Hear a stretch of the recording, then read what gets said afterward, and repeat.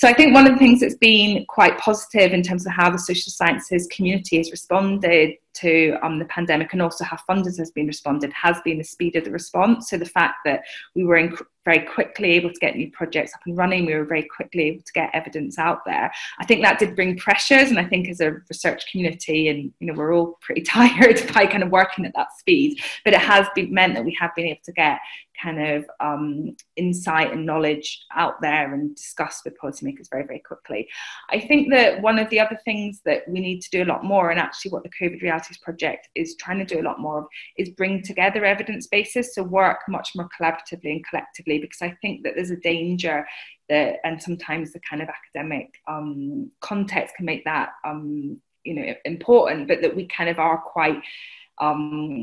we kind of are committed to our own research and our own projects, but we don't look at the kind of links and the lessons across them. So one of the things that this project is doing and is excited about doing is saying, well, what do we know about experience of poverty from a whole range of quantitative and qualitative projects, and how can we bring that together and kind of distill the key evidence that policymakers need to know about? And I think there's real opportunities and possibilities there to kind of have a real impact and to kind of say something really important that maybe gets heard more quickly as well and more effectively.